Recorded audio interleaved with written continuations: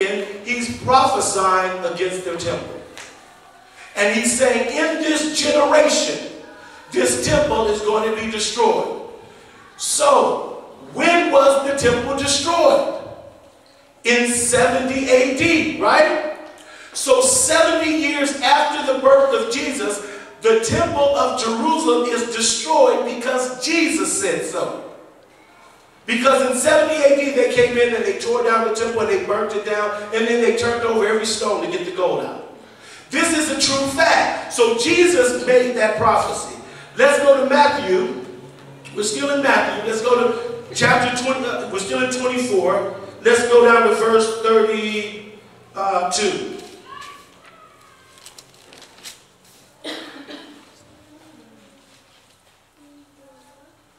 Lord, could you hand me that green towel over there? Is there? Under your. It's under my Bible? Praise God. I'm going to need this. Okay, now, in chapter 24, verse 32, it says, "Now learn the lesson of the fig tree. As soon as its twigs get tender and its leaves come out, you know that summer is near.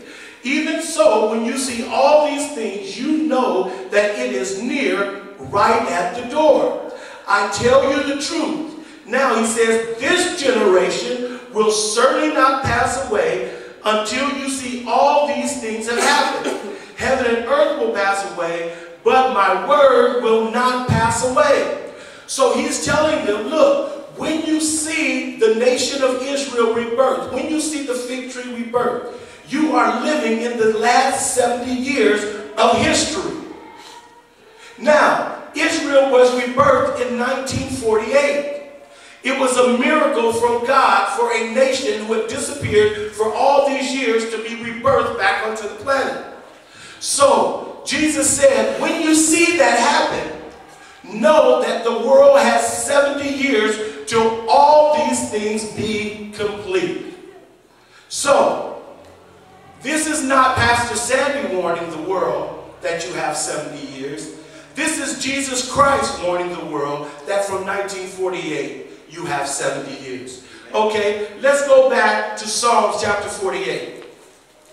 Because the Lord said, they have left the evidence on the table. They're starting to now think that maybe their husband wants to get back together with them, instead of the fact that the evidence is still telling you the same story. Amen. The evidence is still telling you the exact same story, that something is about to happen. Okay, in Psalm chapter 48, Psalms chapter 48 is a vivid passage about the return of the Jews back into the land.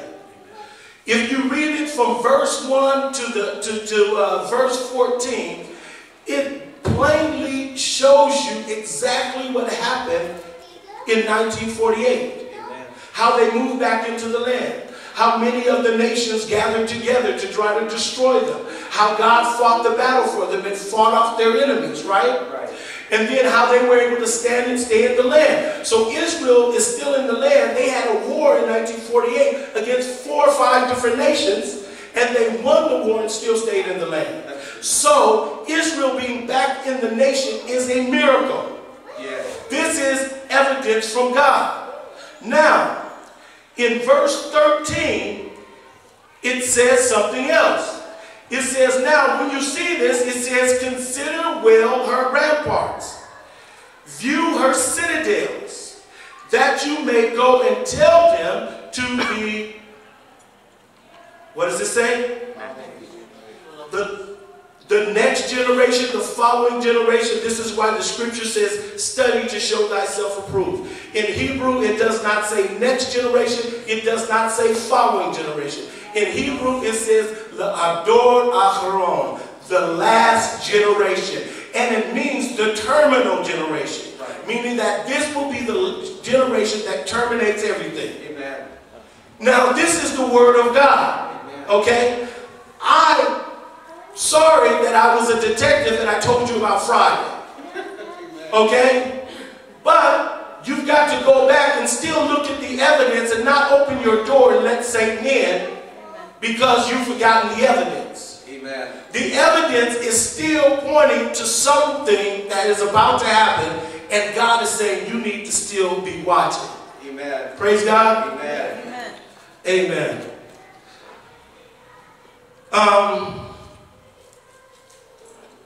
So from 1948 to 2018 is the 70 years that the world has been counting down. Let's go to Psalms 118.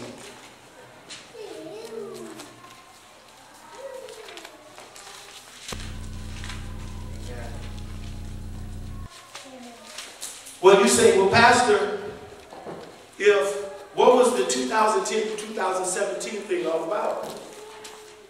If the end of the generation is 2018. Well, this is what it's all about.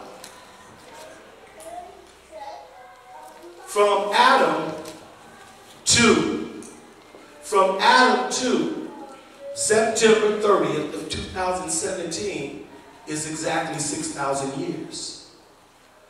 This is the day that Christ returns and rescues Israel. But it's not the end of the 7 years. You understand? It's not the end of the 7 years. It's only the day that Christ says, okay, my work is now over. Now Israel has been rescued, but the 70th week, that the 7 years that has belonged to Israel does not end when Christ hits the earth and rescues Israel. Amen. Because he still has to be crowned. They still have to rebuild the temple. And the temple has to be anointed. The Holy of Holies has to be anointed. Amen. So there's a lot of things that still have to happen in the year 2018. Amen. So let's read Psalms 118 and look at what it says. Praise God. Amen.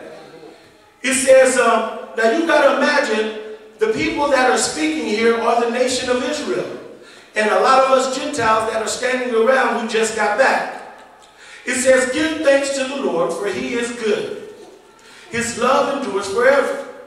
Let Israel say, his love endures forever. Let the house of Aaron say, his love endures forever. Let those who fear the Lord say, his love endures forever. In my anguish, I cried to the Lord. That's Israel talking. And he answered me by setting me free. The Lord is with me. I will not be afraid. What can man do to me? The Lord is with me. He is my helper. I will look in triumph on my enemies. It is better to take refuge in the Lord than to trust in man. Now listen, Psalms 118 is the middle of the Bible. You know that? Psalms 18, there are, here, I even made sure I got it typed out. It says, okay, now, there are 594 chapters in the Bible before Psalms 118. There's 594 chapters after Psalms 118. The middle chapter of the whole Bible is Psalms 118. Verse 8, which is the number of Jesus Christ, gives you this scripture. Verse 8 says, it is better to trust in the Lord than to trust in men. That's the middle of the Bible. The middle scripture of all the Bible, and there it is. Trust in the Lord and do not trust in, it's better to trust in the Lord than to trust in men. So, it says in verse 9, it is better to take refuge in the Lord than to trust in princes. All the nations surrounded me, but in the name of the Lord I cut them off. They surrounded me on every side, but in the name of the Lord I cut them off. When is it that all nations are going to surround Israel? in the last days at Armageddon. The Lord said, I will send every nation against the land of Israel. In 2018, every nation, or in 2017, every nation in the world will gather to destroy Israel. And Christ will come and rescue them from their despair. Okay? So, when he rescued them, they are celebrating in Psalms 118 their rescue. It says in verse 12, they swarmed around me like bees, but they died out as quickly as burning thorns. In the name of the Lord, I cut them off. I was pushed back, about to fall, but the Lord helped me. The Lord is my strength and my song. He has become my Yeshua. So now, what does Yeshua mean in Hebrew? Salvation. So before, Jesus was not their salvation.